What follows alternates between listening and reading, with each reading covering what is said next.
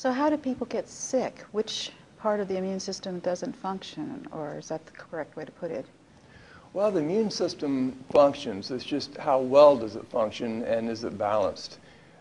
People are always subjected to various types of pathogens. They're everywhere. They're ubiquitous. You're always going to be exposed to them. So the question is, why do some people get sick and others remain well?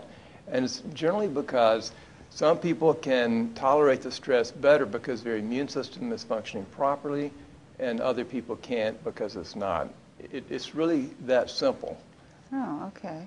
So for some people it's just stronger, and for others it's weaker. Is that what you're saying? Well, not even that. It's more a question of balance. You can have a very strong immune system, but it could be out of balance, and you could be suffering from allergies or asthma, and extreme cases, autoimmune diseases, where your body is literally attacking itself through the immune system. So, and a weak system, of course, you're not going to maybe have allergies perhaps, but you may be sick constantly. And in fact, there are various immune disorders where you see both of these types of problems. All right. Well, thank you very much, Dr. Robinson.